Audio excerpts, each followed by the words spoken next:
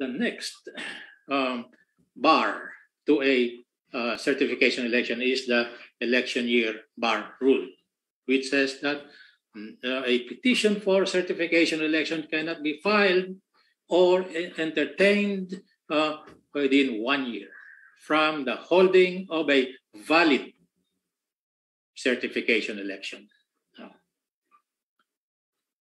Just remember that the election year bar rule presupposes an actual election and that the election was valid as distinguished from failure of election.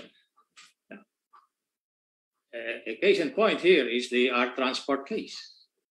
Now, in the art transport case, the union filed a petition for certification election, but the med arbiter dismissed the petition for failure to comply with the documentary requirements. So what the union did was to file a second petition, this time with complete supporting documents. Now, the employer moved for the dismissal of the petition, invoking the election year bar rule. So the issue there is, was the union barred from filing the second petition?